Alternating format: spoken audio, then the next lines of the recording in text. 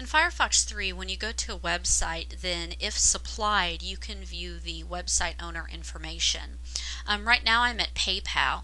Now there's a lot of phishing scams out there that say they're linking to PayPal, but they're not really. So one way you can tell is looking at the website information to see if you're really at the website you think you are.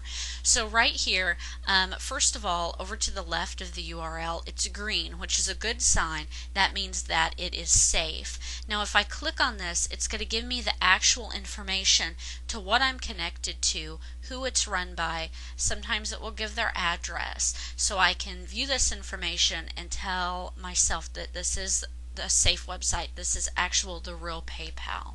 So that's how you can view website owner information in Firefox 3.